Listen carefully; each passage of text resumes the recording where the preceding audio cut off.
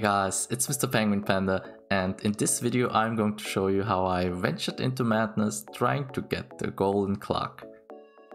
So I still didn't achieve 100% perfection, but I already had everything else, except for the golden clock. And I'm not sure why I still didn't have the money, but it's certainly not because I kept buying tons of wood, mega bombs, coffee and whatnot. At that point I was also sick and tired of ancient fruits. So I had an amazing idea. Fairy rose honey. Fairy roses stay all season on Ginger Island, and everyone who has sold some fairy rose honey before knows what this means. A lot of money. 952 gold from one jar of fairy rose honey if you have the artisan profession. I even had some bee houses already, so I just had to make some space. I started my journey and I might have gotten carried away a little bit. The first thing was me deciding that I hated ancient fruits from now on. So bye bye ancient fruits. I realized that I needed so much wood and so much maple syrup, and I got inspired by some guy on Reddit that used the quarry as a tree farm. So I planted some trees there. Some tappers and even more trees. And I could make use of the new heavy tapper item. And at that point I just had to wait and build some bee houses, spent hundreds and thousands of gold on iron, wood and coal, build even more bee houses and rinse and repeat. And soon I was basically done. But I wanted more, not just a lousy 200k gold. But there was only so much farmland on Ginger Island where I could grow fairy roses. But then I had an idea. I was thinking, wait, can you actually plant stuff there? And the answer was yes, and you can imagine where this is going now.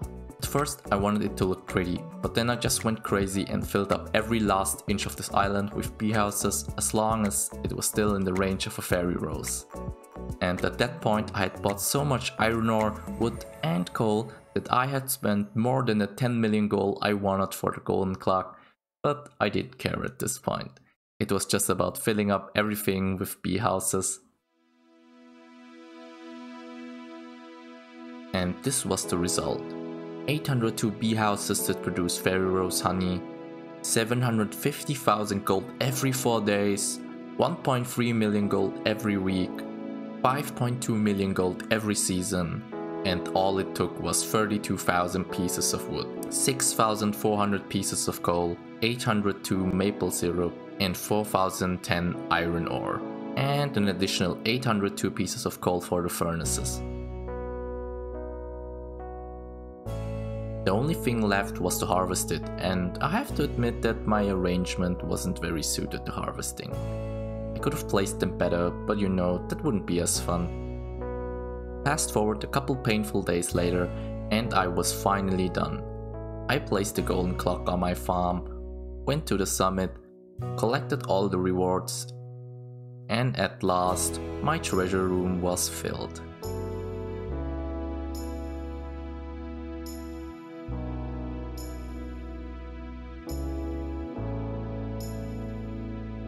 So yeah, of course you don't have to make as many bee houses and make it impossible to navigate the island. But I just wanted to have some fun with this and show you another way to make a lot of money thanks to the new update.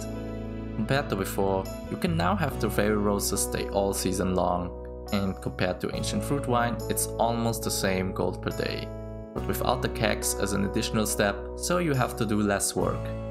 It uses up more space because of the fairy roses, and you also can't just put the bee house into sheds, and depending on how you see it, bee houses are also more expensive than kegs. But of course you can still keep your ancient fruits in the greenhouse, so you have the best of both worlds.